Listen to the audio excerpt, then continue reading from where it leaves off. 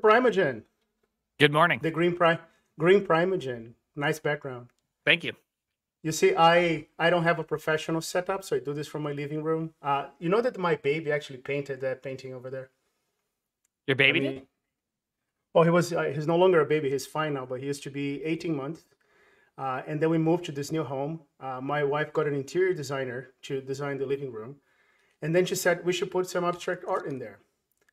My wife feeling she quoted me a painting that was like $1,000, and then my wife felt all smart and say, you know what, I can get this from Wayfair for $400. So we're gonna save $600, and it's abstract art. I mean, just something that looks like it. And then I said, look, you have an 18-month-old baby. If you want abstract art, you give him paint and you let him run over the canvas, and that's exactly what he did, and that's the result. So just for the folks in the audience, then. I don't know, other than the fact that that it does look like a little ill planned when it comes to the Yeah. edging. Besides for that, I would say I had no idea.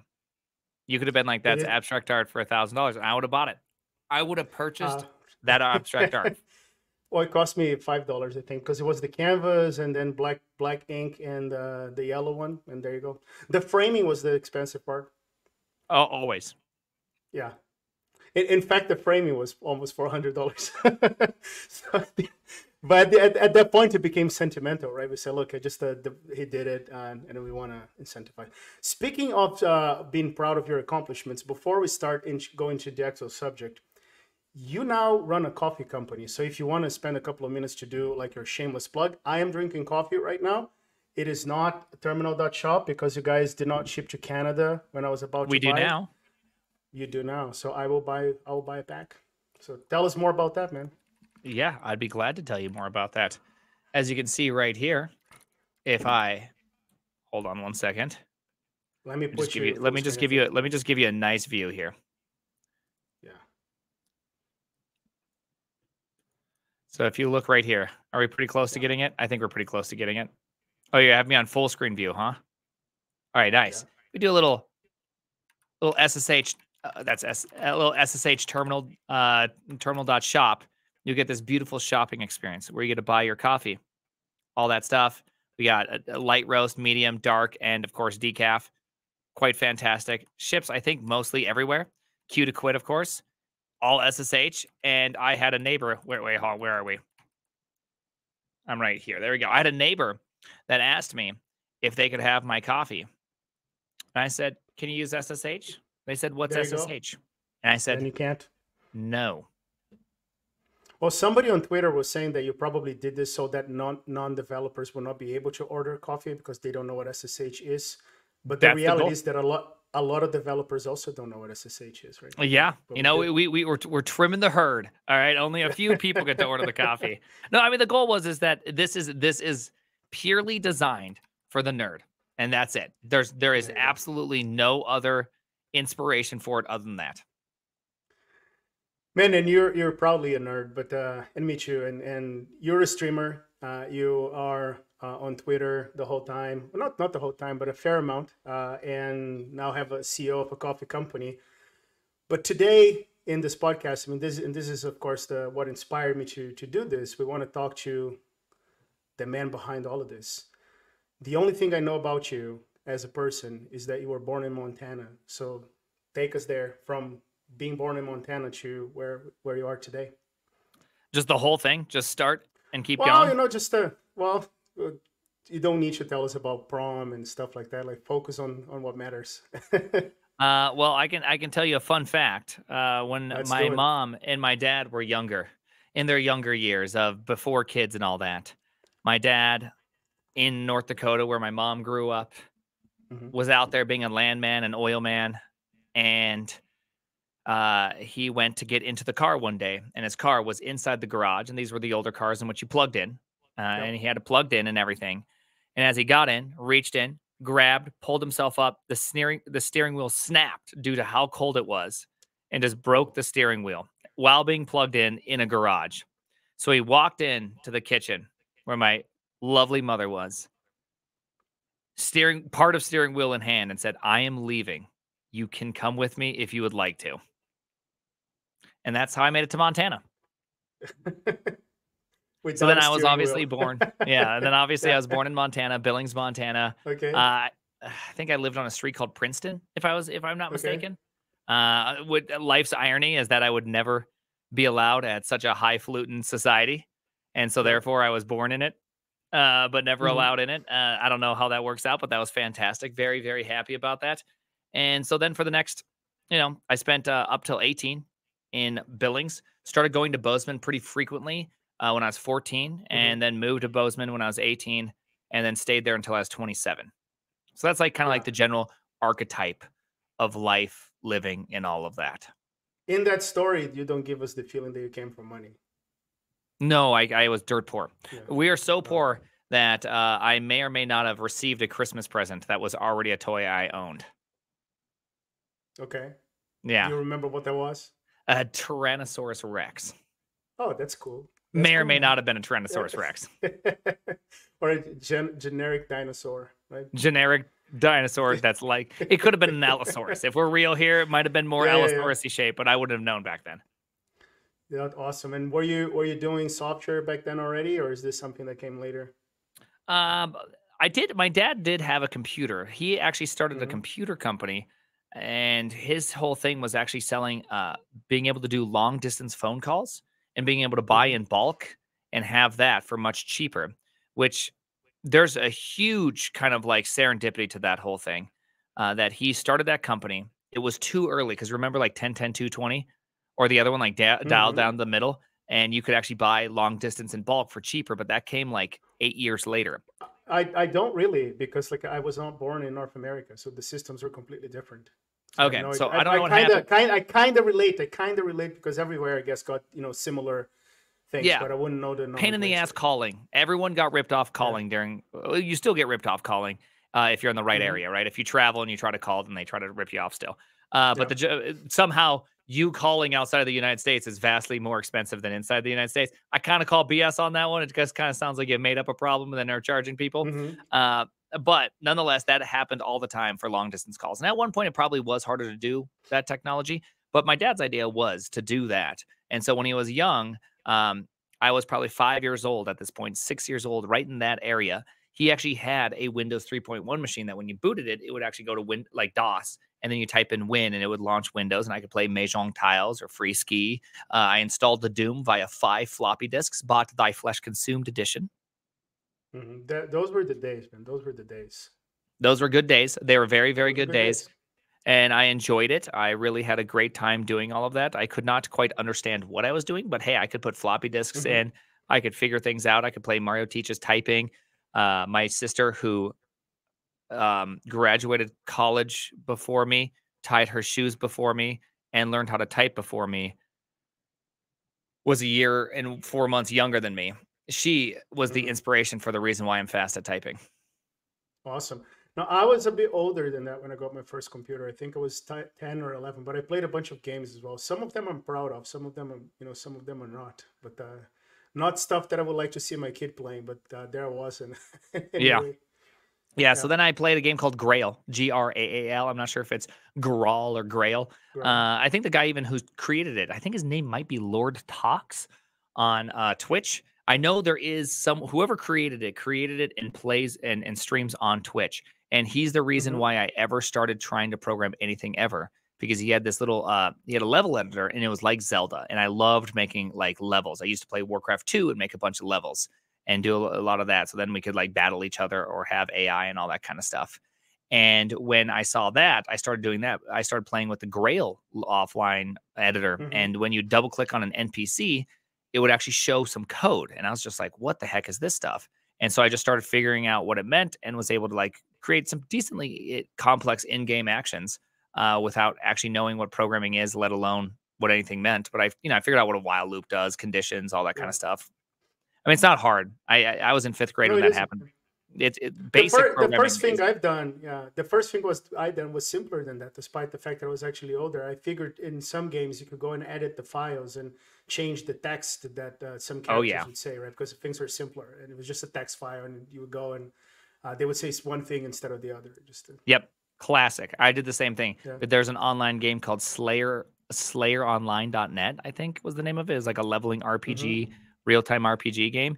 And if you renamed the maps and traded them out, even though online you would appear in the correct map on your screen, you'd be in a different map and you could actually Hmm. walk onto the water. And people were just like, how are you doing that?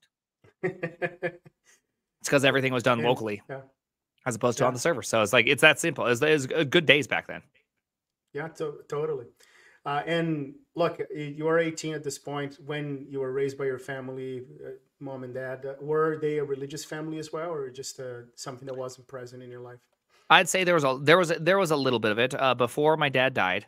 My dad died when I was Hmm. 7. Before that, we would go to church. I have some various memories of it that exists. And then my dad died, and then just never went back to church. Hmm. So that's about like my experience growing up. Yeah. But was it a logistical thing in the sense that, look, my Logistical thing. daddy's, yeah, or not, like we don't believe this anymore because No, my mom just like she was working about somewhere yeah, between 10 to 12 hours of the day. She was out of the house doing stuff, and then she'd come back and do laundry and make us dinner and all that kind of stuff. So it was just more of a, that's brutal. it was just impossible. In fact, she always claimed that that she got her God gave her her first vacation when 6 years into that she fell down the stairs and broke her back. Well, talk about silver lining, Yeah, eh? really, there was only silver lining in that one because that was crazy. And so for actually funny story, I used to watch. But actually, really funny story. I haven't shown anybody this one, but I got to meet Adam Savage a couple weeks Hmm. ago. And when after my mom broke her back, I used to give her back rubs just because she'd be in a lot of pain. And we'd watch TV, and I'd get to choose what to watch. If I was the back rubber, I would get the choice to choose what to watch, and we'd watch MythBusters. And so Adam Savage unironically played a large role in my childhood, busting myths, and I was trying to fix my mom's back. Awesome. Look, man, one of the things that, in fact, let me tell you this: I appreciate so much how open you are with some of the issues you've had in the past. It is an inspiration for me specifically because I'm not. In fact, I think if it wasn't it's not an exaggeration to say that if it wasn't for how open you are, probably I wouldn't be doing this podcast because a lot of things in my life I want to keep it very private. And like you are, some things I think they're always the things that we keep private. But I think you were an inspiration to me, like just how open you are with some things. And one of the things you were very open about is the issue that you had with methamphetamine. So when did that start, and why Oh, that why started right did after you get it? Yeah, high school. yeah, yeah. And so when I was in high school, I was fairly ruthlessly bullied and all of that. Is that And right? yeah, I had a lot of emotional issues when I was a younger fella. Um, but I always was, I just tend to be, I don't know. I was kind of a weird guy. Maybe, could call it, I was somewhere on the spectrum, whatever it was. It didn't really matter. I just couldn't figure things out. And at the end of high school, I tried to commit suicide. And then when I kind of realized all the wrong things and in the hospital and all that kind of stuff, I kind of made this agreement with myself. I'm just not going to care again. And so from there on out, I just didn't care. And so that's when I started smoking and then doing Yeah. mushrooms and LSD and methamphetamines and really crack. I, smoked a little freebase cocaine and all that kind of stuff. Whatever I could to do something. And Hmm. like that was my goal, was just to do anything. And so that started when I was 18. Obviously, before I was 18, I tried to get away with a little bit of drinking. I didn't really smoke much for pot. I always make this joke that it makes me feel like my wiener's hanging out. Like whenever I get high, I feel like Hmm. so self-conscious. Like things I just feel so I can't like think clearly. So I'm always just like, dang, is my wiener out? Like, I feel so Yeah. I feel like I can't hold a conversation. And so it's just like that's not something I wanted to do. I just Man, I did never. not. I did not know. I did not know that you were bullied like that. And for the record, I mean, I'm trying to use the opportunity to sprinkle a little bit of my story as well whenever I can. But I meet you. I had my first friend. I'm still in touch with him to this days. But my first friend I made at age 13. So for my 13 first years of my life, I had no friends. And in fact, I had the opposite of friends because loneliness in itself is already a problem. Yeah. Like people just, but for me, and I guess for you, the similar thing, it was even worse because it's not only like you don't have people that want you around. They actually kind of want you around so you can be like the butt of the joke or the Yeah. comic relief or whatever, or in some senses even physical. And but I understand you. Like I got a pretty fucked up, just youth in that sense. But thankfully, I never did drugs. Alcohol a bunch and the stuff like that. But I wouldn't even be able to articulate why. But I Yeah. had a phase in like that as well. I just said, you know what, fuck this shit, and pardon my French, and I'll just go do wild stuff. And sometimes I look back and think, look, I think my life could have been different, and if I was in a different path, but I wasn't. But I did not do drugs, which I miracle because I could see myself doing it the same way as you did. Uh, 18, man, that's early. Yeah. Yeah. Dumb decisions, when you Hmm. don't have, when you're young, you're not necessarily the best at making great long-term decisions. Yeah. So just wasn't good at it. That's okay. Must it must have had consequences, because Yeah. that's the problem with bad decisions. It's just That's hence the reason why I did all those other things. By the way, every now and then there will be a moth that's flying by. The moth, and I can see it in the camera fly through here. So if someone I sees saw something it. Yeah, fly by, yeah, yeah, yeah, it's yeah. a moth. I don't have a choice over what's happening right now. I don't know what's going on, but whatever, right? Make it a feature, not a bug. There you go. Just It's literally a bug, yeah. Good unironically. win. Yeah. But yeah, so there you go. Yeah. That's like the general archetype. See, there it goes again. There's the So general archetype. I know I I can't I capture thought it it was so I thought it fast. was her cursor. I thought it was her cursor. You're just like No, no, it's because it big and it's presents us. fast, and I don't know where it's at right now. We'll live with the moth, man. I think Okay, live with the and moth. and again, you were at the time. It's safe to say that you were religious, but as a not much. Is that a safe assumption or? Yeah, I would probably say it's a little bit more appropriate to say I wasn't at all. I don't know. I think But to say I did was you would be a bit of a bit of a stretch. would you have called yourself an atheist back then, or just a don't care kind of person, like Don't a care. Don't agnostic? care. Don't Not care. not not Yeah, agnostic, just don't care. Nihilist just maybe a would be a yeah better nihilist. Yeah. accidental paganist maybe would be probably a better unintentional Why pagan? paganism. Why is that? Just Just because I mean, the only part of life was to pursue and have pleasure, and I had no mm-hmm, real connection other than like light connections to things. And community mm-hmm. obviously was very important. Having friends, I wanted friends and all that, but I had nothing else other than the celebration of man. Yeah. Where did you make your first friends? Because again, if you come from a bullying background, if you were anything like me, the first thing you need to do is leave that environment and go seek a different environment, right? Where you can start fresh. Because once you get into the cycle, it's pretty hard to get out, right? In high school, I did have a couple friends. Mm-hmm. That was nice to have. In college, I made friends really, really easy. Well, no, I Yeah. just was just great at it. Just been the And momentum from high school, never from college, then it was the thing ever. yeah. And then did you go to college to do comp sci as well, or Yeah, I did. I went to college to do comp sci. So my awesome? time in college was a vastly different thing. Made a lot of friends, all that. So it's just a And different world. and yeah, look, and we were chatting the other day when we met in person for the Brazil Mention event, which was a tremendous success, by the way. In which there you go.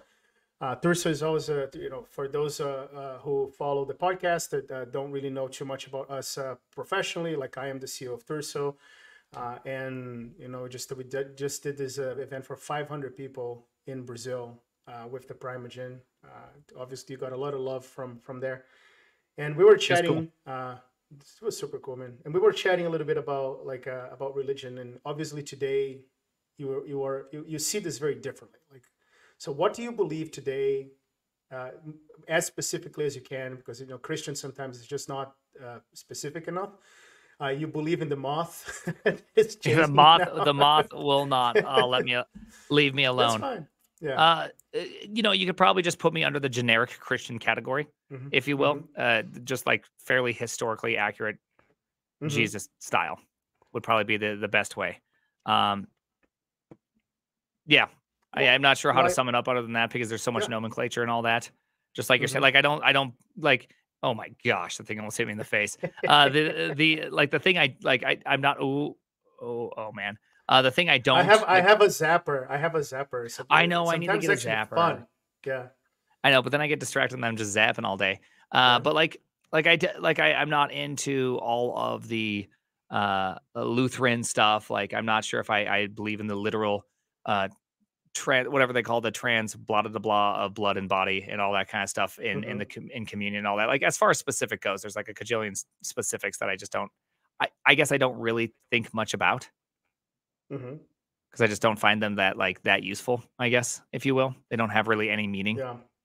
in my life. I'm not sure if they really have that much meaning for a lot of people. No, it certainly like but how did that come to be? So if you are this nihilist person, and then you know what out of a sudden, a couple of years later, you're completely different. What changed?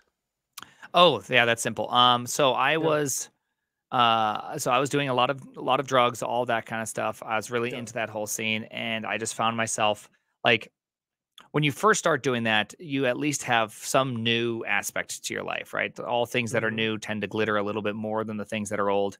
And so there's like a lot of it's very entertaining or exciting, if you will. And so I'm like, oh, this is really, really great. And then as time went on, it just got worse and worse and worse. It just wasn't really fulfilling in any sort of way. And then on top of that, there also was I saw porn for the first time when I was 4 years old. And so I always just Four, yeah, four. And so I had a lot dude. of a lot That's of messed problems up. with that. Yeah, yeah, I had a lot of Yeah. problems with that, and, at some point, one evening in my life, I just remember having this really, really intense moment. Hmm. Like, the feeling of someone staring at you? Have you ever that Yeah. that classic trope of, like, "Oh, it's a ghost in the house." It was Hmm. like that, but, like, 100x, and, like, I just knew for a fact, and then it was just kinda like I was given a choice in that moment was, like, "What do you want?" And what I really wanted, me being the ultimate heathenist, what I really wanted was to be happy. And Hmm. so I chose in that moment to go, okay, I guess I'm following God now. I didn't really know what that meant or anything. And you know Okay. how people always talk about these moments where they become a Christian or they change their life around. It's like this magical moment and everything changes and addictions drop and everything's great. Well, nothing at all changed for me, like at all, like nothing, Okay. nothing at all. And the next morning, I wake up, everything's still the same. Still have the same problem with porn, still want to use drugs, still have all the same friends, still feeling horrible. And I'm just like, "Ugh, that was like a really weird experience." Hmm. Okay. And so I kind of just shrugged it off like, maybe, I was just probably stupid, is all that was. I was just being ridiculous. Yeah. So then I shrug it all off and I do my lunch and all that. And then at some point I look at porn and all that. And then all this, and the actions that go along with looking at porn. And then right after that, I felt this horrifying guilt. I've never felt guilt in my lifetime. And all of a sudden, like that's what I get. That was what changed in me. And so there's just out of nowhere, it's just like, and then when I'd smoke pot, I'd get like deep into this, like, what am I doing with my life? It's like all of a sudden I felt like I had more of a reason to be here than just that. And like these other Hmm. things were just like so weak, and they're just not how I was meant to live. And I just couldn't shake that feeling. And I had just like I was just not ready for that. And so then that was just like such a driving force for me for the next 4 years, while I struggled with various versions of an addiction from smoking cigarettes, Yeah. pornography, drugs, all that. It took a long time before things shook out and were normal again. When was that? When was that? Because you said this took 4 years. So when did that start? When did you have 18 this to 22 experience? is kind of like when I think I was 19. I think I was Okay. 19 to 23, right around somewhere right in there. It was just a big struggle bus in those years for me. And so that's kind of, but I did Yeah. gain a skill. I did gain a very unique skill in that also. And so people often talk about this idea of natural gifting. And for those that aren't Hmm. in the quote unquote Christian world, the spiritual gifting. And so for me, I had a very natural gifting of like being able to hear something, remember it, being able to do kind of complex like logic problems have always been something I'm very, very good at. I've never Hmm. felt bad at all about that. I think that's why I just naturally gravitated right towards programming because thinking from A to B just feels exceptionally natural for me. It just is just very, very normal kind of experience. And so I've always suffered from being a bit too logical. Uh, Hmm. and I've always kind of had these problems where I get in fights because I'm just like, that doesn't make any sense, you know. And then I've learned to chill that out over the years and Yeah. not make these logical arguments. And so, being such a having such that problem, but I also I just never studied. I never did anything. And then right after that moment, the other kind of flip to the coin was not only did I kind of have guilt for the first time in my life, or shame, I'm not really sure which one it was. B, I had the ability just to start studying. Okay. And all of a sudden I could just sit down and I could just study. And at first it was like for 2 hours, which was like immensely more than I've ever been able to. And by the Hmm. time I was getting towards being done with college, I could sit down for 36 straight hours. I did multiple times where I just would just nonstop through the night, everything. It's just like I felt so driven to do things and to accomplish things that it was just a much Is different this experience. something? Is this something that you prayed for like, hey, I would like to do No, this for my life, or is this something that just happened to you and oh, you were not both at able the to same avoid? time. Yeah, Yeah. both the shame and the drive happened at the exact same time Hmm. in a single evening in a moment. So, like, that's why I said nothing happened, but also everything happened. Like, Everything happened. Yeah. there was no quote unquote big awakening. There was not the sky did not part. Nothing happened other than it just was like my heart raced really far forward, but my Hmm. head was still in the same place. And so then it's just like my whole life and everything looked a certain way, but how I felt like was completely disjointed. I was the biggest hypocrite in the universe at that point. Well, one of them, because I don't we know. have strong contenders, man. The problem is that I don't know the Yeah. strong contenders and what they think. Yeah. I knew what I thought. And so I Hmm. personally was the biggest hypocrite I've ever met in the universe. You told me once that the problem that you had with porn was even bigger than the problem that you had with drugs, and this resonated. And I told you something. I'm happy to share with the public, but I told you something in person about that. But like I think that people don't realize how debilitating porn can be, and it Mhm. wasn't for me but like it was for you. Yeah. And it's this thing that I am radically anti-porn today, and I was not. And I think I always view this as this. What harm? It causes no harm. It's just something that you do on your own. And Yeah. like, and then there are those arguments that people say, yeah, but the people that are producing that for you, like it causes them harm. But then you rationalized it by saying, yeah, but sure, some are like that, but then you just don't watch those, which I doubt you can tell the difference. But And then you also but have like, also well, they're like choosing to do it. They're getting paid. You can rationalize yeah, all those ones. exactly, I've yeah, heard all yeah. those. Yeah, but it can be debilitating to you as a person, right? So how is that for you? Because you seem to say that this is something that you struggle to get rid of, but you Yeah, wanted it to was the get rid of. hardest by far. Yeah. The hardest one, smoking being the next hardest. Hmm. That was really, really hard addiction because it's so much more societally acceptable, right? I found that Yeah, the further you had to stray from society, the easier it is to break the addiction. you're right. Uh, You're right. just proportionally speaking, because it's really easy. And so, yeah, I found porn to be magnitudes harder than anything else. Completely different playing field. Very, very difficult. And Yeah, I struggle a lot with addiction, and I think one of the reasons it's so hard for me, and one of them I was actually able to overcome. I think through my belief, my newfound belief in the Lord, I was able to overcome. But many others I was not, and I think that the reason for that is that my vices were always socially acceptable. yeah, I never got addicted. Like for example, drinking. I can drink, and I don't drink too much these days, but it's mostly. I mean, I have nothing for it or against it. I just feel yeah. like I'm getting old, so I sleep like I sleep terribly when I drink, so I tend Wake not up to feeling drink. Right? Yeah. crappy. Well, But I never.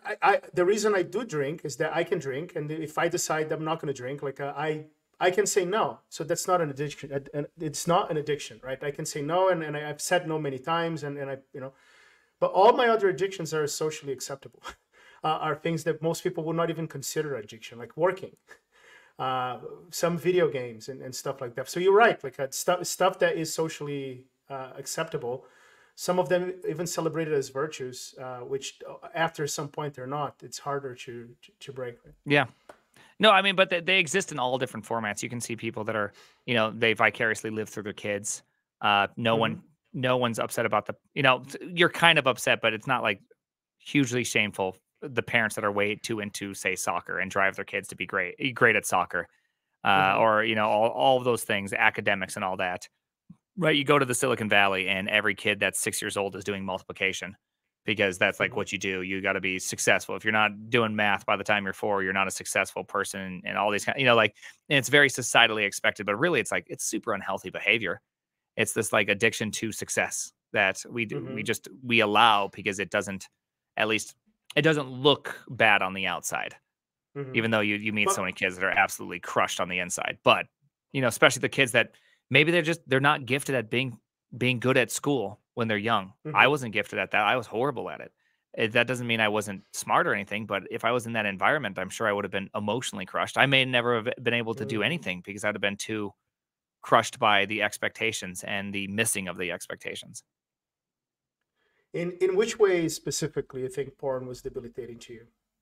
Uh, I just couldn't say I could not exercise liberty or willpower in Hmm. it, in the sense that it was just such a driving force in my life. And Yeah. so it's just like, I mean, that's it. And the thing is that um I think it's really, like, as I got older and as I thought about it more and all those things, the reality is that when you are consuming porn or anything, you're objectifying the individual, right? Which Hmm. means that I'm specifically treating somebody like a means to my ends. And that is a really horrible thing to do. Like, people should not be considered a means to an end. And so I Yeah. really hated that aspect of it, that somebody else's whole existence was only for one specific thing for me. And so I didn't want to be that. Like, I didn't want, I had to have some sort of reason.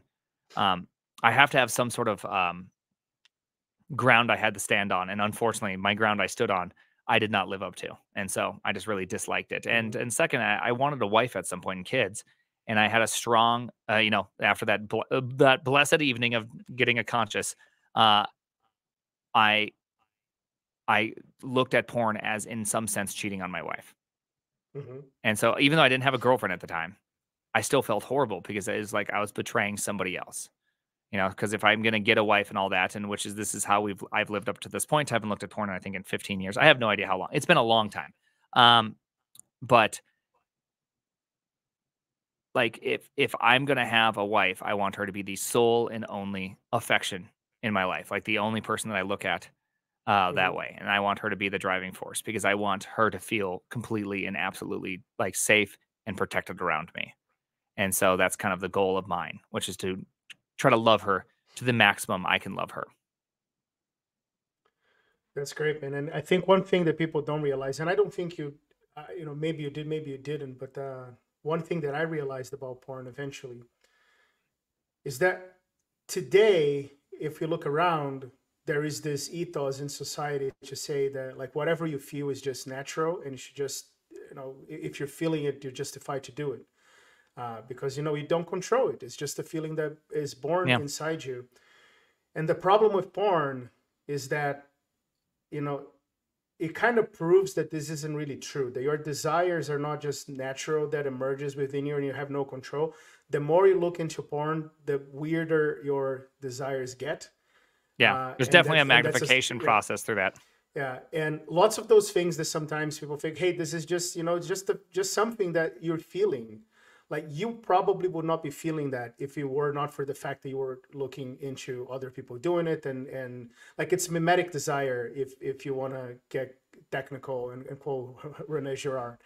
But so I do not think it's true that we are slaves to our emotions, that they just come to us and then you have no control over. When they come to you, it might be true that you have no control over, but there are things that you can do to change the things you feel, and one of them is just don't look at those things, right? Just stay away from it. And I wasn't addicted to porn. I don't think I had an addiction. And as I said, I know what addiction looks like because I was and still am addicted to some things. And you hit the nail in the head. It's just you have the sense that you have no liberty, that you're not in control, that you cannot say no. Yeah. To porn, I could say no to. Is just that I don't, at the time, the funny thing is that I had this impression that I think a lot of people would share. And this is why I think it's important for us to talk about it, because maybe a lot of people in the audience feel or think what I used to think is that, look, it is impossible for you to live your life without this. I may have control at this one moment. I'm not going to do it now. I'm going to do it later. But in overall, at some point you got to do it, right? Just in fact, I found it ridiculous, like that in the Catholic Church, which I am now a member of.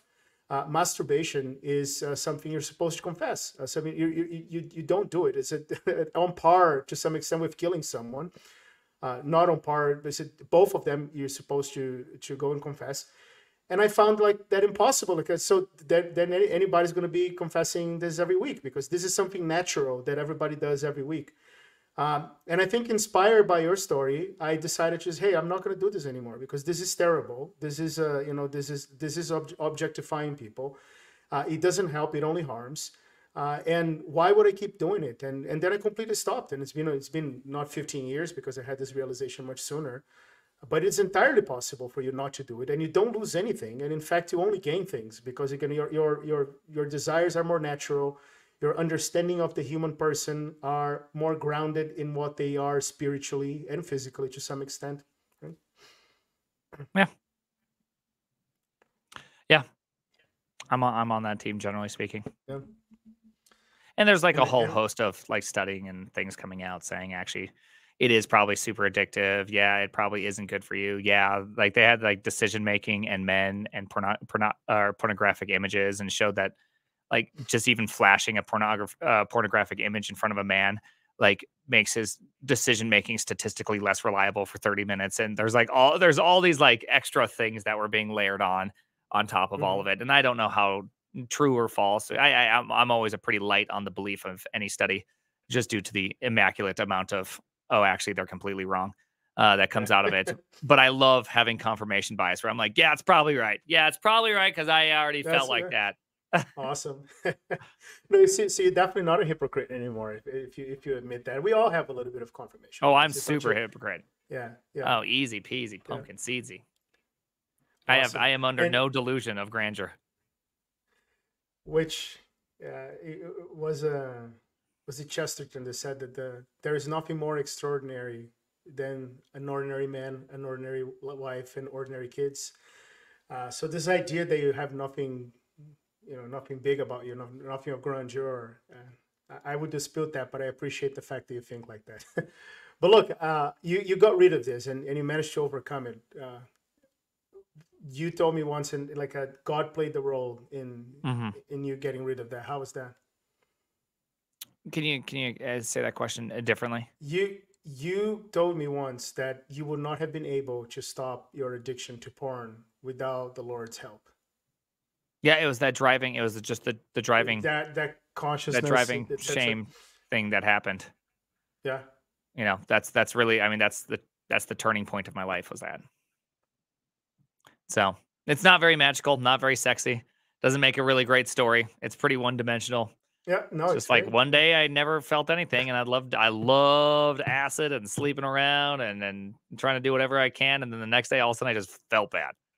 Never felt Hmm. bad in my life. I'm still like a little upset that I had to just feel super bad. Like that what it was. Like why could it just Hmm. been like everything's just gone? That Easier. would have been. Yeah. Yeah, I know, what the heck was that all about? That's just I Hmm. did not appreciate that. Awesome. Uh, you said you just told us all that you are a super logical person, which to everybody that watches your stream, of course, should be more than obvious. But one of the reasons that I wanted to start this podcast is that when I was on the other side, so to speak, so and for clarity, like I was an atheist, like really like Richard Dawkins level. I don't believe in Yeah, anything, and that I'm certain that there's no God. How can I be certain? Because I'm 15. How would I not be certain, right? And but you I were an used to atheist have a all the way till you're like 38, right? pretty much, but a lot of that, just that's a bigger story. But I started age 14, 14 to 15, and I know the moment. I remember the moment in which I just said, "Hey, I don't believe in any of this anymore." Then I had a very interesting experience and a set of experiences that led me to question the materialism view of the world. But then I didn't go back to religion. I embarked on like a new age adventure. Yeah. so to speak. I think it was so many things, for so many reasons that I think that's the best way to describe it. And that lasted until pretty much 30, 36, 37. So quite recently. I'm 41 now. So. But I was on the other camp, and I had a very low impression. Again, very much on the Richard Dawkins kind of camp. I mean, how can anybody with two neuron cells believe any of that crap? Yeah. And you're a logical person, and you believe all of that crap. Why is that? Why don't you clearly don't see a contradiction here? No, I don't. I Mm-hmm. I don't think there's much of a contradiction. I think it's I kind of think of the world in kind of, I guess, groups. Like the first thing I think of Mm-hmm. is just about this, like a desire that we all have for justice. And I know Mm-hmm. people will try to, they'll try to give you the all shallows is clear, like, oh, well, we're social animals. We grew up in a social circle. It's like, but that Mm-hmm. doesn't, hold on, like time out. TO, throw the TO here. Like, it doesn't make sense. Like, stop. Like, it's the same thing. You'll hear someone say, we know less about our ocean than we know about space. And it's just like, yo, bro, Mm-hmm. there's oceans on other planets. Like, what the hell are you actually saying right now? Like, that's the stupidest Yeah. thing I've ever heard my entire lifetime. We know much more about the ocean than we do about space. And so this whole idea that there exists this desire for us all to see like justice and good, it's just not represented in any life experience, right? Like everything you Mm-hmm. do grinds against that. Every single Mm-hmm. last feeling you have grinds against that. And then all of a sudden you like hit these weird walls where you're just like, no, I want to change this. I actually want to do something that's like anti against my feelings and do something different. Like that's a very bizarre experience. It's anti animal, right? You're like you're not listening Mm-hmm. to yourself. You're listening to something that's going against everything that you feel in all points. And so that's a very unique or bizarre thing that, I obviously started observing this, but besides for all like the technical arguments about all these things and why you should, and I do think it's equally as stupid to say, if you say there absolutely is no God, it's equally as stupid as saying there absolutely is a God in some sense, like on a purely logical level, because Mm-hmm. you're making statements about the universe that are kind of funny. Yes. There's easy ways to defeat stuff. Like I never believed in relativism. I always thought that was just like the most absurd statement of all time, which is there is no truth, which is like an exceptionally absolute statement. The Mm-hmm. the thing is that you can't even say there's multiple truths. That doesn't work logically speaking. You can really only say there is one truth. Like that's the only thing you can say logically speaking, and that's the only it's the unfortunate logical conundrum of the universe is that you have to say that there is only one truth. There is only absolute truth, and there is only one. Everything else is a statement in which cannot exist. Because even if you say, well, there is multiple, then why is that one true? Mm-hmm. Why is that one point true? And he's just like, well, you can't. You have to like argue why that. It just becomes such a nightmare in actual logical thinking. But beyond all those things, um, there just comes a point where you can't like I could not fix all my stuff. And no matter Mm-hmm. how much I hide and how much I tried, and no matter how much I put myself into anything, I never felt anything more. I kept trying to strive for pleasure, if you will. If I was going to hell in Dante's Inferno land, I would have been in the first, I'd been in rings 2 through 4, right? The Mm-hmm. pursuit of just pleasure, right? And Yeah. it's just like I couldn't figure those things out, and it's just because I knew that there was more. I could just feel it deep down inside of me. I knew I wanted something more. I just didn't know what that more was. And so that was always been just a driving factor in Mm-hmm. me. And I've always thought of it like it's like a an echo of Eden, that there is this existence in my soul that this world should be perfect and it should be good, but it's not. And I just This my is one of perception the or desire. arguments. Yeah, this is one of the arguments that C.S. Lewis would use, that the fact that you long for it itself is an argument.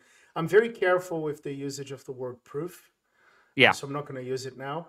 But I think that the argument that he uses is that that desire in itself is a pointer, is a indication to the existence of God, because like you cannot be hungry if there is no food. You're only hungry because there is food, right? If food did not exist, you would not feel the need to consume food. You mean So the that the other way desire, around? If you had no faculties to consume food, you'd have no desire to eat food.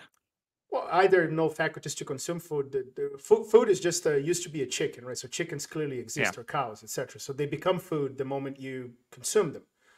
right? And but you long for it. If you don't consume it, you long for it. You desire, your body, your whole body misses it and claims for it, clamors for it. uh but and but just so the fact that you're feeling, if you wake up today, I mean, I think this is the core of the argument. If you wake up today, tabula rasa, blank slate, nothing about the universe, you never had food ever, because you just woke up from this coma, or but you start feeling hunger, even though you haven't seen food in front of you. The hunger itself is an indication that food exists, because why would you be Yeah. longing for it otherwise, right?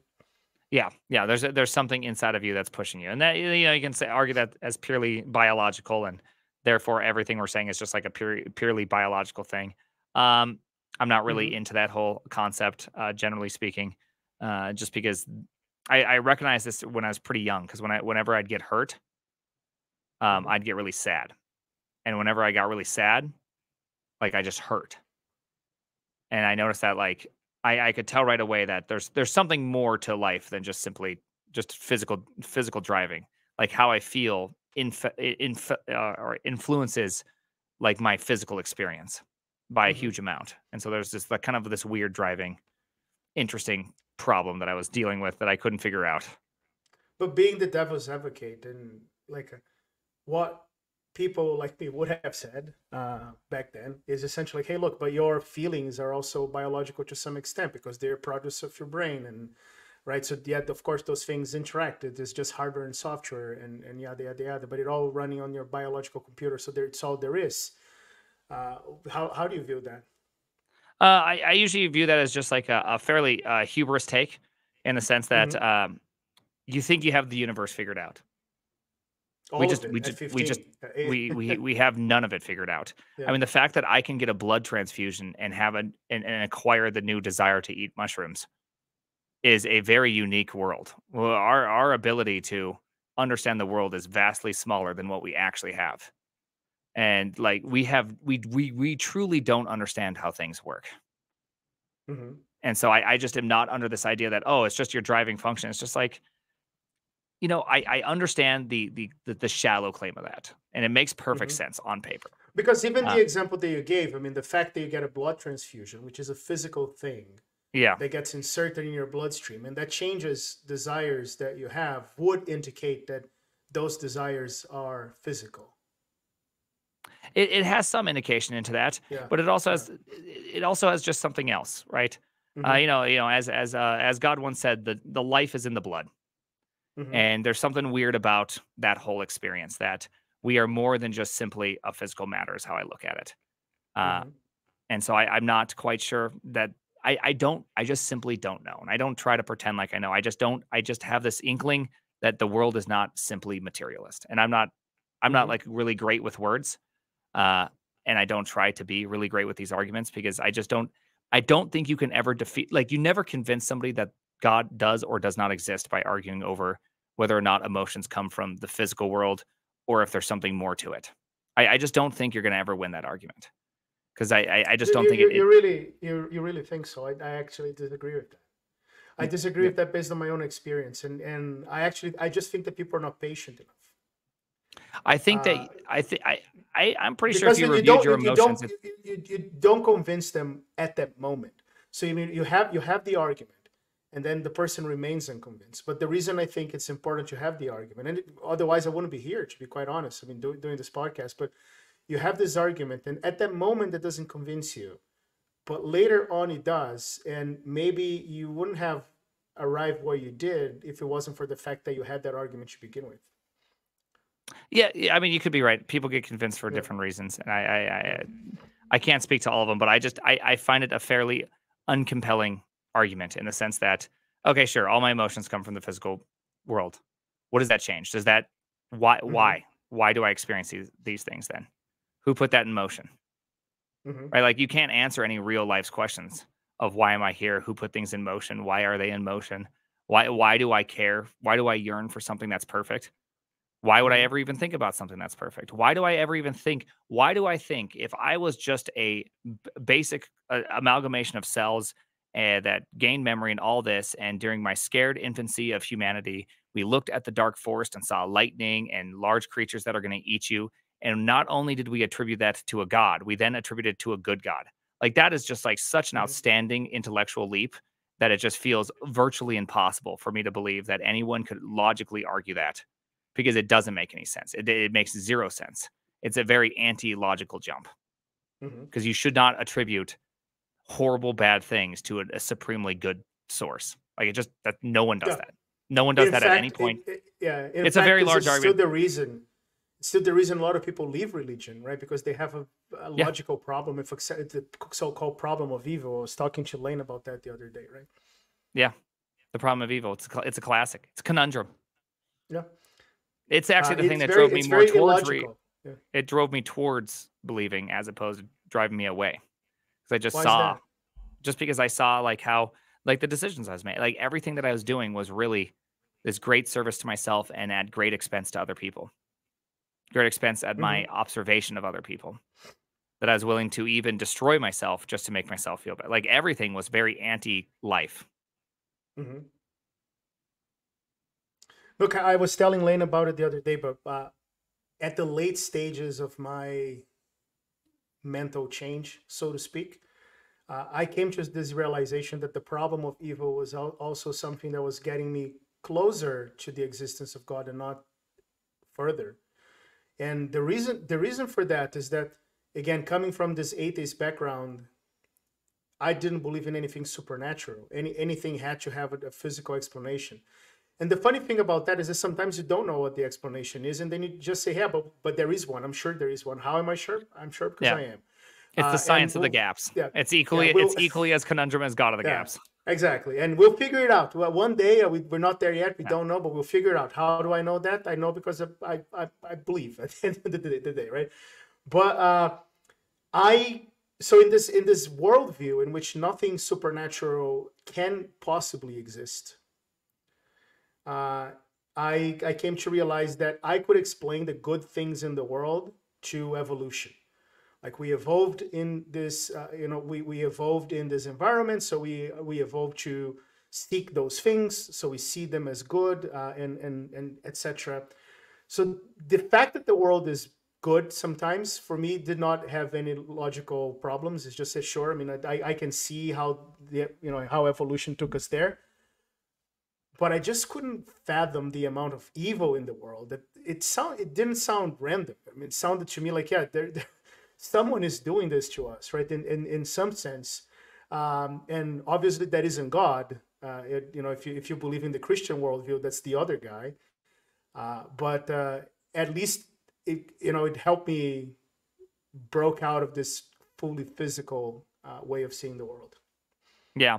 Well, I think the hard part is if we do view the world as fully physical, this is where things all Yeah. break down. This is like where like the classic person that's like the world is only physical. The pure materialist or reductionist or whatever one you want to insert here point of view is that then by the very logic you also have to celebrate Coney, the child soldier lord, because he is Hmm. most certainly taking advantage of all evolutionary processes, all the physical world to be able to get everything. Like like it is the pinnacle of the purely physical manifestation. Hmm. And that's that. I mean, that is the reality. Is that if you just think we're driven by biological processes, if you think everything is just a reduction from some social aspect that we've learned, then someone killing someone for somebody else's goods is not a bad thing. It's just not, Hmm. but it is. Yeah. You know it It is, can but be it it's can not. be It's not against a bad thing. yeah. Yeah. Yeah, Like you have it to can be accept the fact relatively bad, right? You can say it's relatively bad. I for mean, the person getting society. killed, it's bad. No, yeah, no, but you can make the argument. You can make the argument that, look, we have societal rules, and within society, we shun those things, and we don't want those things to happen because, and that provides you an advantage.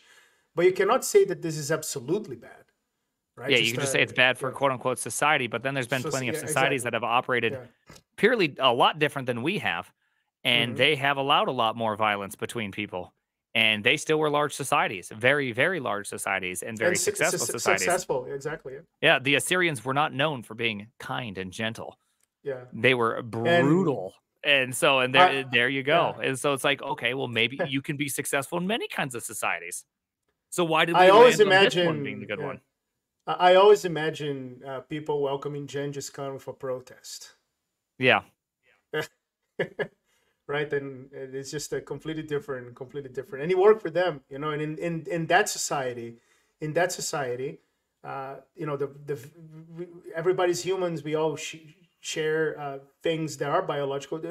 Again, this is not to say that nothing is biological. Some things are biological, and some of those drives at least go through our biology. But Genghis Khan probably had a very different view of the world than we do, right? Yeah. Well, I mean, at one point, either it was his wife or one of his many concubines came in, and to just test as many as just like shoot her. And so they turned and they shot her dead full of arrows. And like that was Hmm. just perfectly fine. That was just how life Hmm. works. If you've watched the latest Dune, that I kind of did, yeah. brutality reminds me of Fade Ralpha, right? He would just like Hmm. just destroy everything, kill people around him. He celebrated in death, right? Like there's people like that. And the hard part again when it comes down to purely materialist arguing is that it's extremely hard to actually make a case for why that's wrong. But we all Hmm. 100% know it's wrong. Yeah. And I'm just not buying I'm just not buying the evolutionary thing because it just doesn't make any sense because it appears nowhere else. It doesn't even come None of close to those, appearing. yeah. It barely even appears in ourselves. It's an Yeah. active fight you have to put up to not do those things. I mean, that's why, Hmm. people always make fun of, you see all these really dumb, really, really dumb things on the internet saying like an eye for an eye makes the whole world Hmm. blind. And it's just like, hey, you only say that because you live in that modern world. You Yes. don't Not in know Genghis what the Khan's past world, right? Yeah, you don't know what the past world was like. The past world was, "Oh, you hit my wife, I'm gonna go murder you and your entire family." Right? You've dishonored me, like, everybody dies, and then, the law comes down and says, "Okay, hold on. If they knock out one of your eyes, you can knock out one of their eyes. You cannot exceed that bounds." Also, that puts, like, a huge funnel on a reduction of violence and just intensity and all the things that go wrong, and it's because they don't have there is no perception of a world that could exist, but that world was the normal world for a long time of just Hmm. utter brutality. Look, Now we don't live none in of that. those arguments, yeah, none of those logical arguments for whether or not there is a God ever convince me uh, at all. Today I accepted, but I had to accept something else first. But you know, they seem to convince you from the start. But what some people would say is that fine, okay, I accept this argument. Like one of the arguments that a lot of people tend to accept is the prime mover. Like, okay, sure, there is a prime mover, so there is Yeah. some deistic Spinoza kind of God that put the universe in motion. But how do you go from that in your experience and in your life to hold on? It not only there is a God, but as it so happened, he 2,000 years ago, give or take, he came to earth on the flesh. His name was Jesus, later called Jesus Christ of Nazareth, and he died for us. And you believe that. And how do you go from one to the other? For me, mine was more experiential, right? Yeah. I never had shame. I never had any sort of interaction, right? So if there was a God and I had direct interaction, then that would have changed my perception of it all. So until Hmm. that moment happened, it was just like man in the clouds, right? I had a very Looney Yeah. Tunes grasp of what. Oh, sure, yeah, there's a cloud somewhere with an angel, and so for me, nothing changed until that moment. And so for me, it's kind of like the inverse, which is that I now had a very direct experience. Why? Why did my heart get so violently changed? And the worst part of all, changed very, very much against what I want Hmm. because I did not But how want do you it. know? How do you know that this was not someone else? That I had just those couple of experiences, right? Because at Yeah. that point, I was just like, "Is this actually real? Am I just making this up? Is this some Yeah. sort of, set of things?" At one point, I finally was just like, "That's it." Like I just don't know if I think I've deluded myself, and there's absolutely no way this is real. It's just not. I've convinced myself of something that does not exist, right? Because Hmm. again, the logic is always It the could hard be. part, which is Yeah. yeah. And so I was like, I've convinced myself, and I was in a very unusual place, a place I normally am never at. I was in a room, I was far away from any last person and all that. And then right when I thought that, I still remember that there's this man named Austin. He just walks in. He's just like, "Hey, I had this really strong feeling like God was telling me I'm supposed to come and talk to you. Like right then and at that moment, I was just like, dang, I'm even getting checkmated in my checkmating, right? Like I just couldn't Yeah. escape from this. And this happened more than once where I was just like, dang it. Why is this happening? This is so stupid, right? Because like I didn't want it to be real. Hmm. I had no desire for it, if you will. I had supreme desire for it in the sense that I wanted to live a life that actually was good. But I did not want to live a life that I was responsible for any of my actions, if you Hmm. will. But I don't get it. Like how any of that brings you closer to the Christian God specifically? Is it really just because you grew up in that culture, or Because I specifically, well, that's because I prayed and asked for him. I said, okay? "Show me, prove." Hmm. That doesn't always work, right? I would not Yeah. recommend the prove it approach, but for Hmm. whatever reason, I got proved. I got served, and so that's the strong solidifier. Obviously, I started there, but then I took classes and started thinking about other religious type stuff, and I just tried to understand it all. And I kind of came to the same conclusion, which is all world religions are the same, except one. Except one. Except one. Everything is Remember, always yeah. everything is you reach for it, meaning like you got to do all these things and then you cross some sort of line and then it is good. But if you don't reach for all those things, then it is bad. Whereas on the other Hmm. side, on the Christian side, it is bad. And if you say I can't do it, then you win, which is just like it's like the polar opposite of all other ones. And I was like, this is exceptionally unusual. The the the the the perfect mirror that they are of each other, right? Like Hmm. they're not the same. They're like perfectly inverted of each other, and there's only one on the perfect inversion side, which just seems kind of bizarre to me. And so there's Yes, like and little yeah. factoids along the way that helped, solidify these little things. And then, there's you could do the whole thing with like the manuscripts and the historicity and all, there's like 10,000 other things that also go along with it. But those are all I find them very boring in the weeds. And when you're questioning things, it's a great read. But if you Hmm. just absolutely don't believe it, then it doesn't really matter. Like I don't think a lot of people are like, "Oh, well, actually I was not believing, but then I learned that there was 25,000 manuscripts in 5 different languages." And I'm like, "Well, then Jesus must be real." Like, no, I'm just not sure if those are like a good Well, it a happened good to me. place. It happened to Are me. the This is what happened to me. This is pretty much what happened to me. You got hit with the And manuscript count and you were I just like, did. Yeah. "Dang it. You're Well, telling me it's that funny. the Odyssey had like 1,400 years Yeah, later and then you're just like, yeah. "Dang it." Well, not to the specifics, but just and in fact, I have a very different experience than I guess a lot of people in that sense, and I'm still coming to terms as to why. And the best answer I could find so far, which could be right or wrong, I have no idea, right? Just as you know, like sometimes we're just winging it.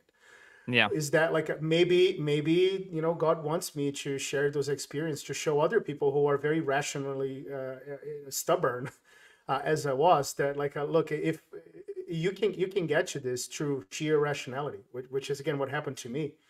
I'm not a very experiential person, and sometimes I pray to God these days, say, hey, I already accept you, and through rationality, I've done the work, I've done the job, of like showing people.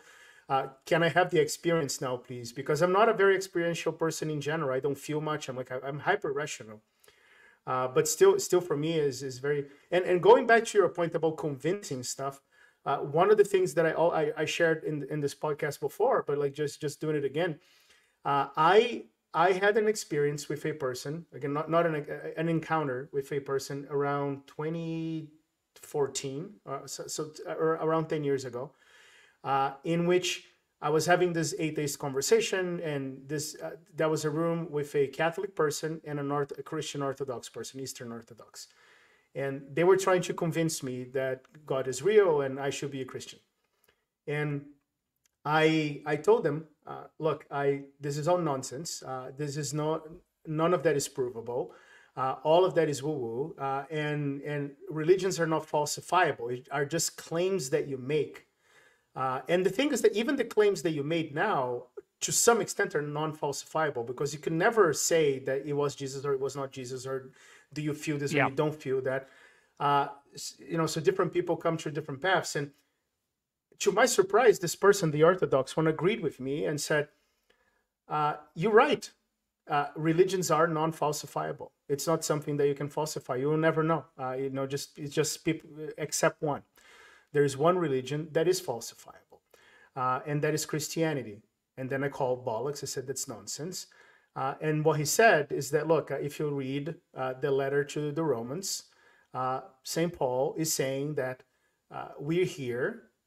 Again, I'm terrible at quoting things verbatim, but he's saying we're here because Jesus Christ rose from the dead. And if that did not happen, we're all wasting our times. We're the biggest fools in the universe.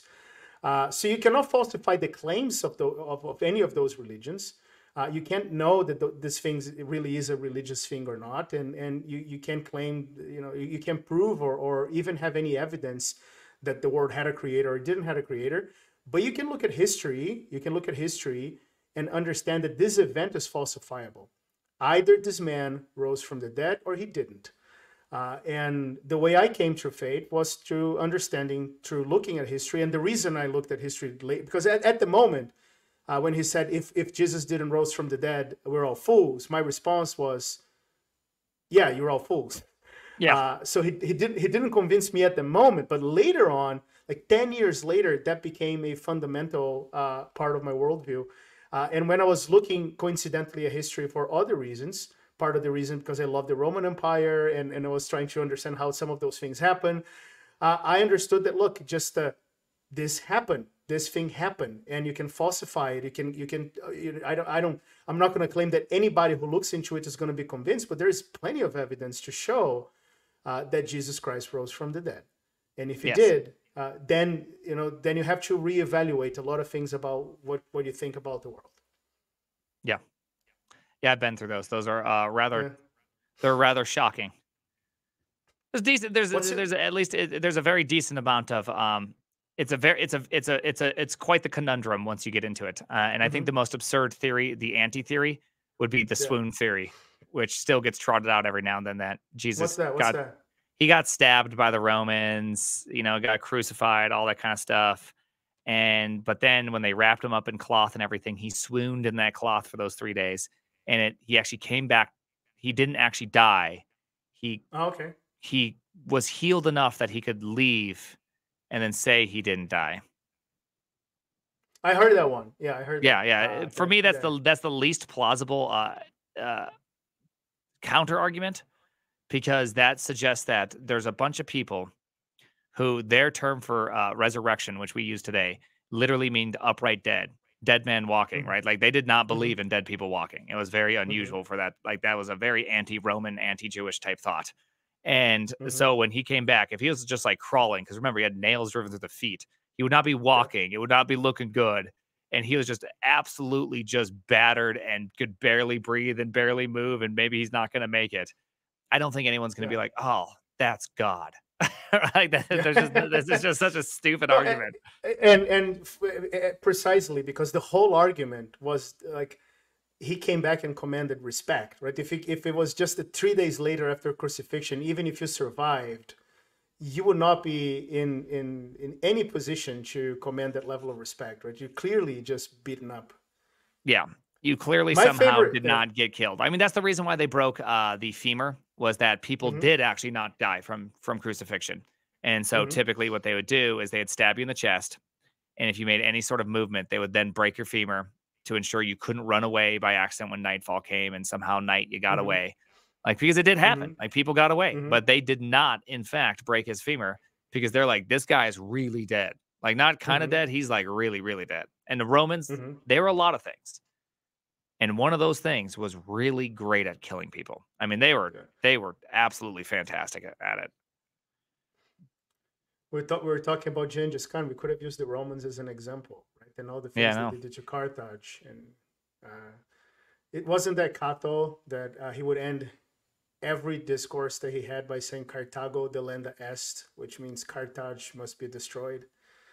He would go in front of the Senate talking about the price of grain, and he would make this speech about why grain should be cheaper and what we should do to. Oh, and by the way, Carthago delenda est. That's how he would finish.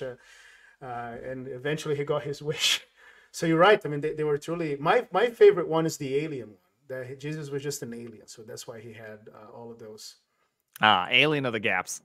Alien. That one's also feels really, it Yeah, just yeah, feels it's yeah. just it's such a it's somehow more of a stretch. Like, just the No, actual but that's why it's my logical favorite conundrum because that like yeah, exists. yeah, Yeah, because not only were they an alien, that means they would have foreign bacteria on them, and, like, just imagine yeah. what it would be like. Because we can reach not too far in American history and Canadian history and remember the plight that was put upon the Native Americans just Mm-hmm. by simply having different biology. Yeah.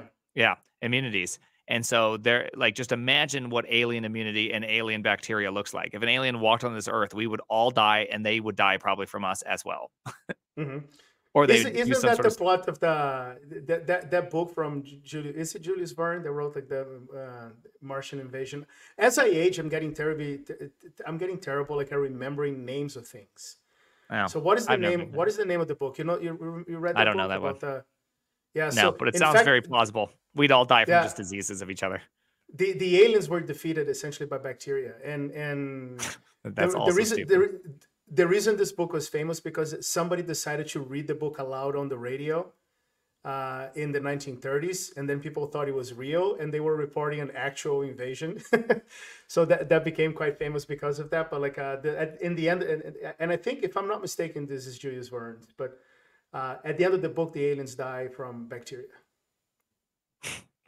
Yeah, I've always hated those because the reality is Yeah, like, let's just pretend. I know we're way off topic, but we're going to do it yeah, anyways. Let's yeah. pretend an alien invasion did happen. The Mm-hmm. aliens get here, they fly across. Even if you just go with what's the book called? The three body problem. They're jumping from Mm-hmm. just the nearest star, 4 light years away. They're able to do light year travel Mm-hmm. and all that kind of stuff. If they actually make it here, they'd be so vastly superior in technology. They would just simply like press a button, or maybe they had touch screens at that point. They'd wave their hand, Yeah. and then we would just all fall dead on the planet. Like, Mm-hmm. it just Pretty wouldn't even be much. it just wouldn't even be a thing. We'd just all be like, Yeah. we died. Yeah. Dang, No, we're but dead. look, I the thing I eventually realized,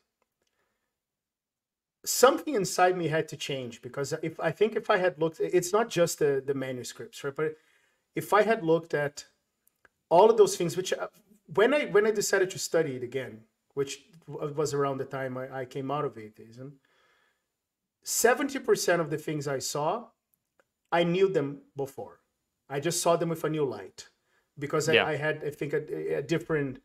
I won't call it a bias, but some things have changed in the way I saw the world, and it's funny to understand what are those things and why. But the other 30% was brand new, right? And things I had no idea about. But even the things I knew about, I could always find an explanation. I could always find an explanation, a rational explanation for this thing having happened. What it became increasingly hard for me to do was to find an explanation for the collection of those things happening, right? So just that when you put all of those things about Jesus together, right? Because look, for example, like just you so he was an alien or whatever. That does not explain the stuff that happened later, which is Yeah. it explained this, but it does not explain the stuff that happened later. So you can find convincing arguments for convincing counterpoints to each of those arguments, but it became to me increasingly hard to find a compelling story that would explain all of them, except that this event really happened, and like this stuff that those people are talking about is real.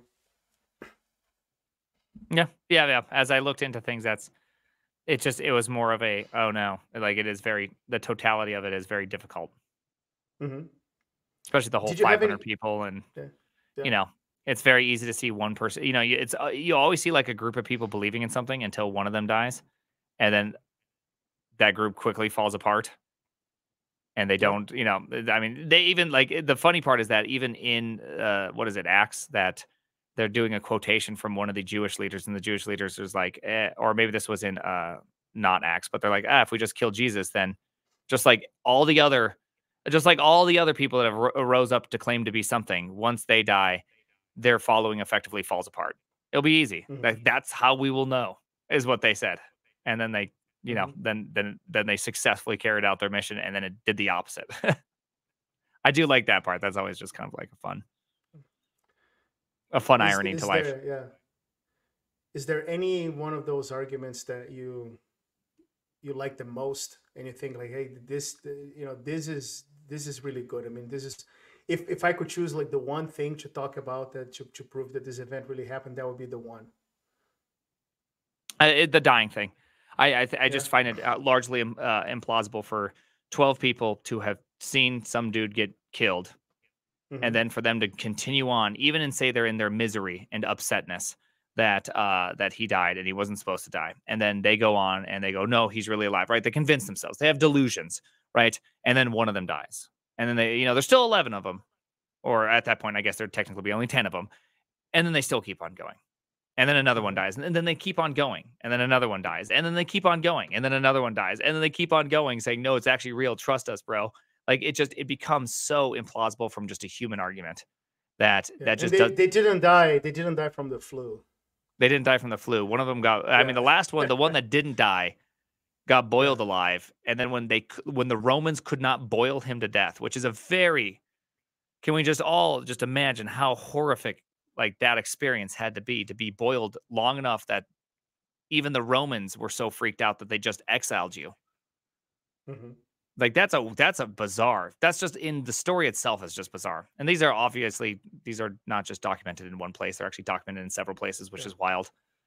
The boiling of a man who would not die. Uh, I still believe that a lot of the things, like what I came to believe, because people will point out uh, inconsistencies in the testimonies and etc. And obviously, like those are people telling the story, and some people may exaggerate some things, and some people had a different perspective, and some people saw things differently, and etc. Um, I There is one thing that really threw me off guard when I found out. And so, I mean, I was expecting part of the testimony to be not true. In the same way that if you read something in the newspapers today, some parts are not true. Just because people understand things differently and they see things differently, and all of that. The one thing I actually thought, okay, the core of the story is true. So they're just reporting and they're exaggerating, but this guy died, came back from the dead. But like this thing with the sun being blocked, no way, no way this happened. Because this is completely out there. I think people just embellished the story. Hmm. And I was very surprised, and this is one of the things that threw me completely off guard. I was very surprised to find out that this is actually documented. Yeah, it's documented by two separate writers of the Roman Yes, age. Yeah, two two different writers and two and different publications, if you will. Thalus and the name of the other guy was actually reading about this. What was his name? Phlegon. So Phlegon and Thalus were two historians. And the thing about one of the things that people don't realize sometimes is that 1% is estimated that 1% of ancient literature survive, just because it's very hard to keep those things alive. So we actually don't have the works of those two guys, like the manuscripts of them describing this do not exist. We know about them from books that survived from Christian sources, but the author is not So it's essentially like I'm quoting this guy, and I'm saying person X in book Y said this, and this is how we know that book X, book Y, person X existed. But the thing is that this was Julius Africanus, a Christian. I don't know what exactly he was, but if a historian, monk, priest, or something like that, he is writing to contest what those guys said. So he's writing in denial, which is how like it's not that he's saying, you see, like those guys wrote that, this is proof that this actually existed, because that would be very biased. He's actually saying, yeah, this thing that those guys wrote is nonsense. So he's contrarian to those guys because they attributed that to physical explanations. Right? So he's not using that as supporting his evidence. He's using that to say, they described that and they said it was a solar eclipse. But it could not have been a solar eclipse for reasons A, B, C. And then he starts listing the reasons why this could not have been a solar eclipse. Right. And Yeah. so like this was mind blowing, because like any historian for any other thing would say, okay, this is evidence that this event really happened, because you had this other source quoting the original source in a negative way, right? They cover in a negative way, and you can still learn from this that, as unbelievable as it seemed, the sun went away, and it was not a solar eclipse, because we had a solar eclipse the other day in North America. That stuff lasts 2 minutes, Yeah. and this lasted 3 hours, documented. Yeah. Yeah. There's multiple people that write about the craziness and the earth shaking and various other type of writings that existed. It's pretty wild to read about those things. Yeah, we have a comment here from X to add and saying miracles are real. I have absolutely no doubt. And Dev is late again. Language Dev. Yeah. Shit. Why would you say that? Yeah. You've already dropped a few F-bombs on this podcast as it is, so. I try to avoid it, but and sometimes they're just natural. They're just natural. They're just naturally occurring. They're free form. They're free form Fs. Dalton said earlier as well that the eye for an eye, the thing they were talking about, happened not much time ago. Actually, even maybe 2 or 3 generations. I will go further than that. It still happens today. I mean, it's still the default mode of, I think, of human. But yeah, there's plenty of countries that don't operate under a more overarching civil authority. I mean, I think the core of this is that within us, we still have this desire. Your first response is the eye for an eye. Yes. Yes. Well, I mean, you can most certainly see it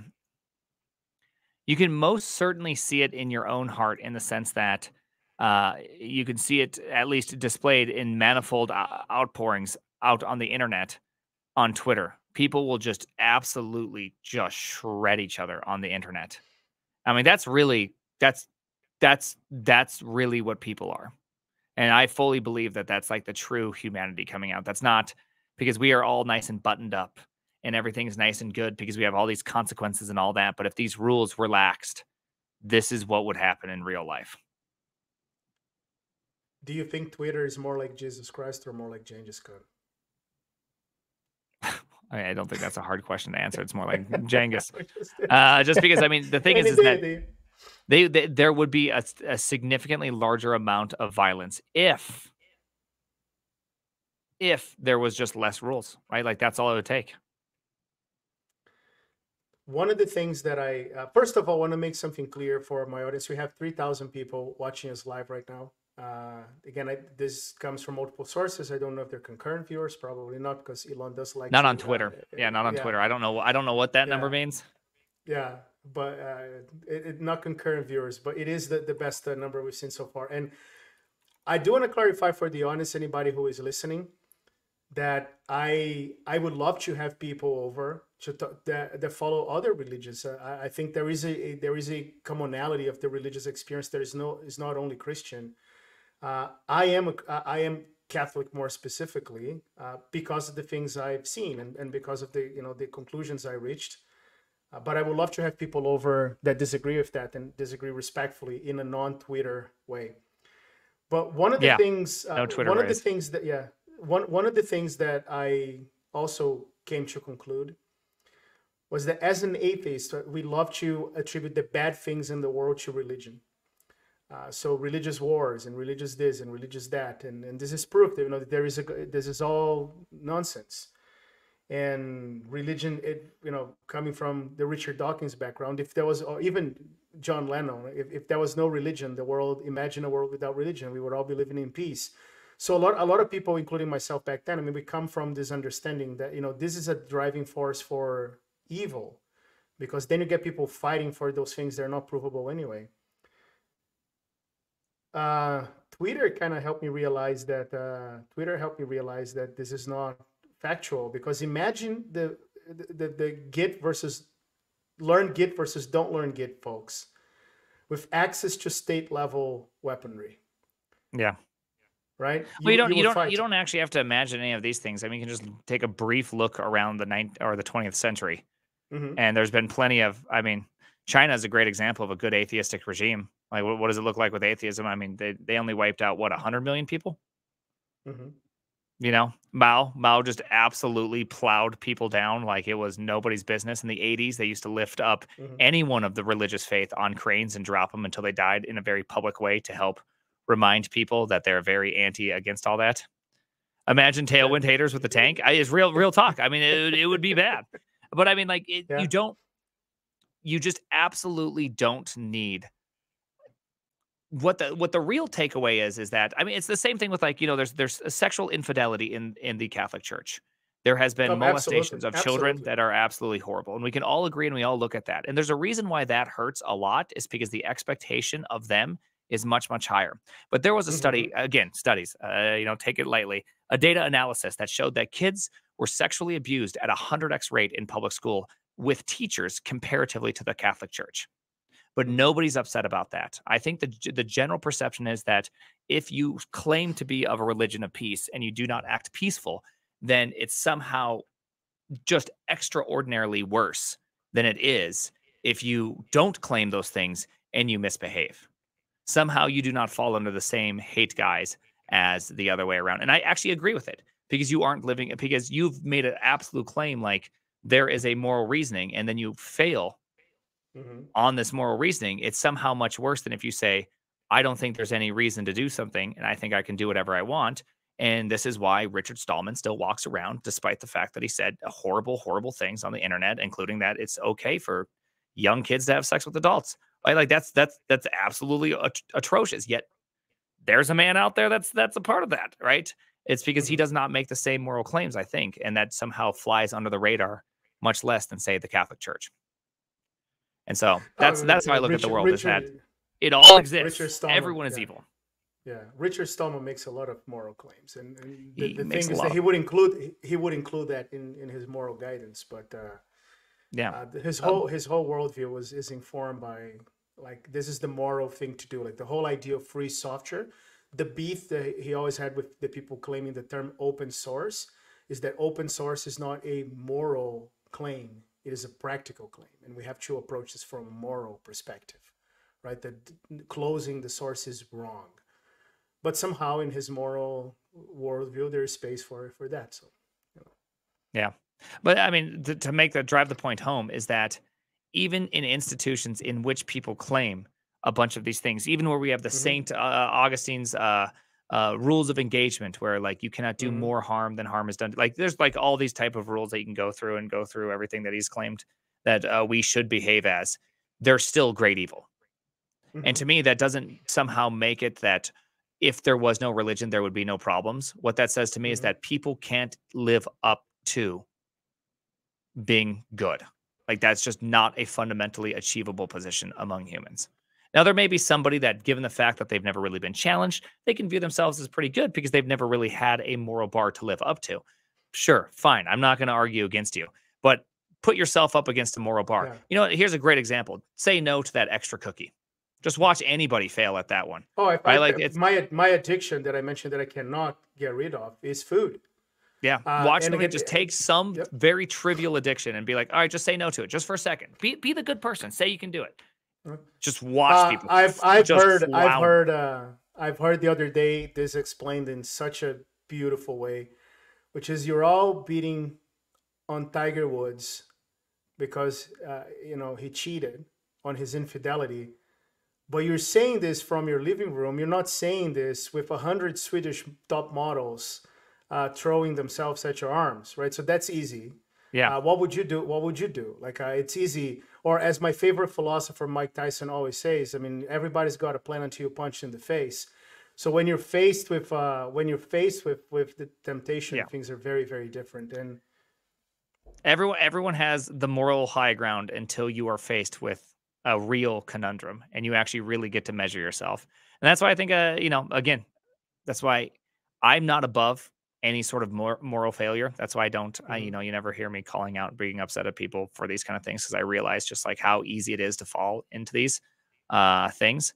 I don't, like obviously, if you do something egregious, I think there's various things you should lose, but I'm not going to completely dunk on you because I realize just how simple it is, even for me to fall into these kind of problems.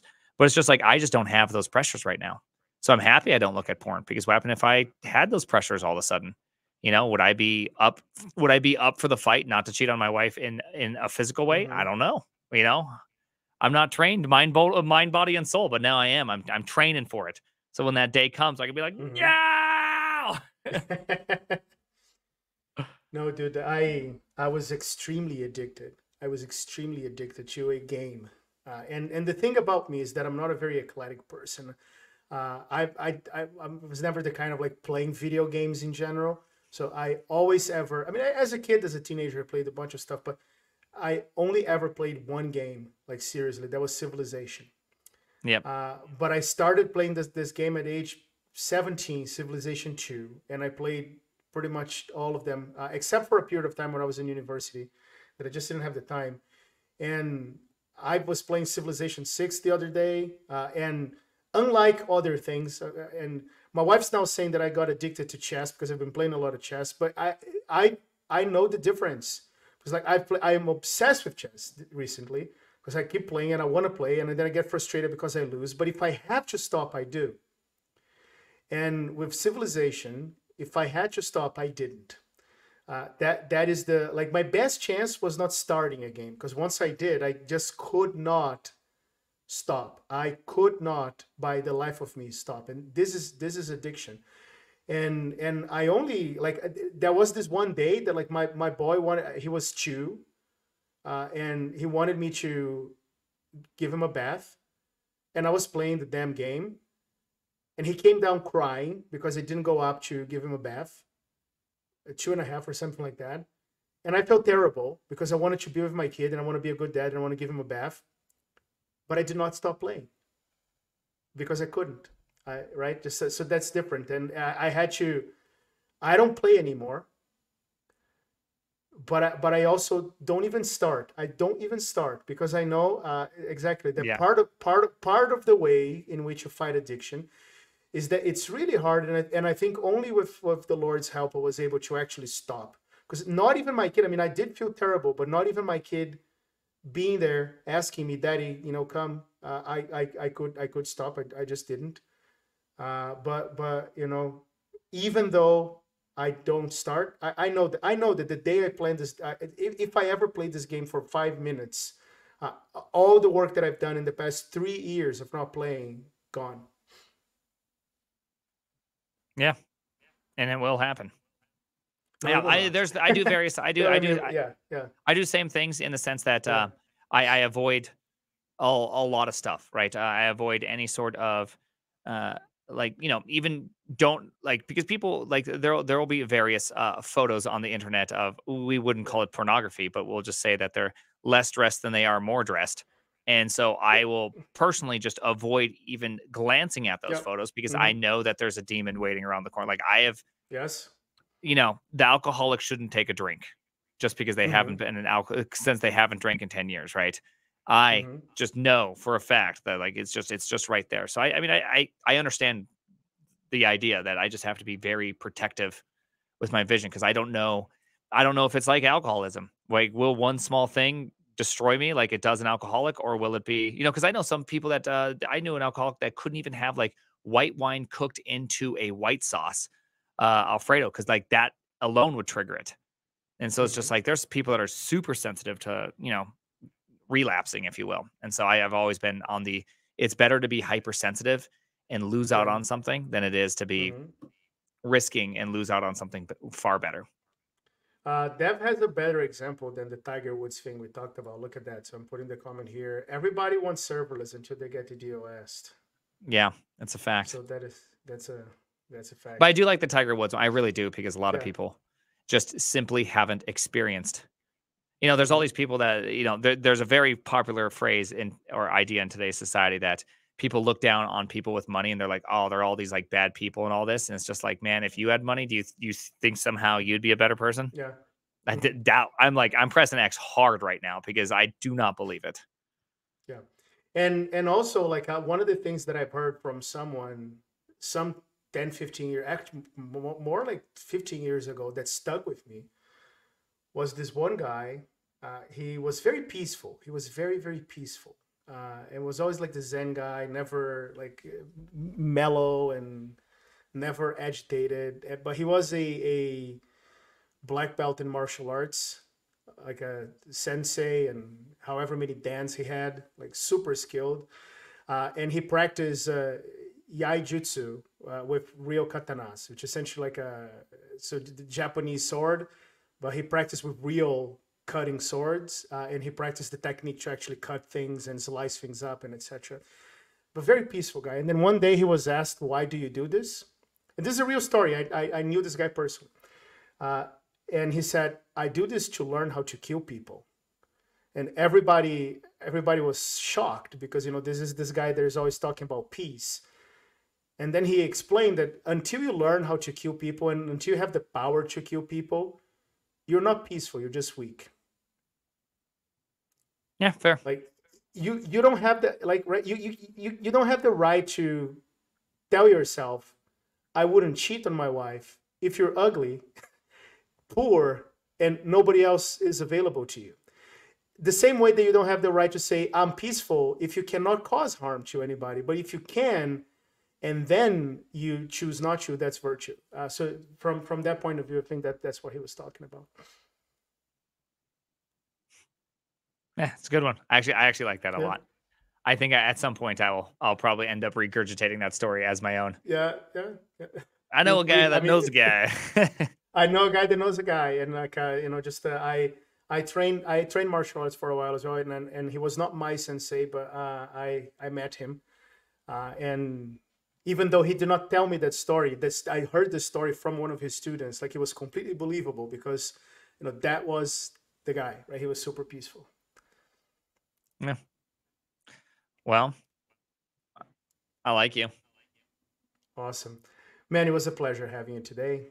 I had a blast. I hope you too. Dalton sitting here, nice point of view. Um, Look, come back anytime. It was a pleasure Yeah. talking to you. Sorry that my story isn't as thoughtful as you might hope it to be. Uh, I kind of went of in course it a was. reverse direction and then searched out for information as opposed to search out for information. I had a little bit more of Everybody, on the using side of things, on the addiction side of things that was the primary driver. everybody.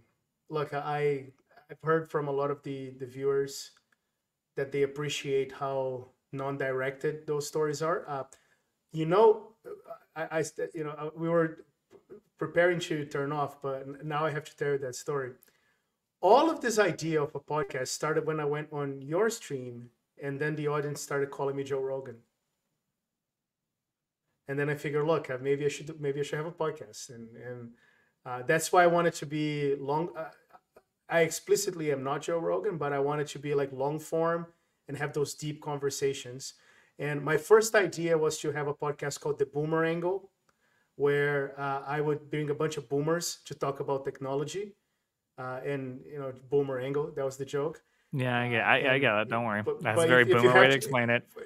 but if you have to explain it, it's probably like I did to some people. Like it's probably not a great joke. But I also figure, what, like I want to have those personal connections and talk about personal stuff, and that's just nicer because nobody else is doing it, right? Just and that's what Joe Rogan would do.